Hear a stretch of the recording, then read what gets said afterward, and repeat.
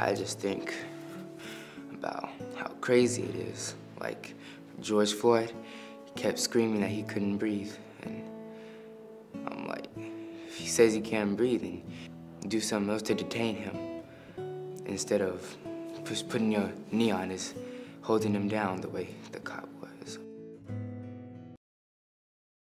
For over 100 years, St. Philip's College has stood for student success and academic excellence, offering over 100 degree and certificate options, including studies in culinary arts, respiratory care technology, cybersecurity, and advanced manufacturing technology. Take the first step on your path to success at St. Philip's College.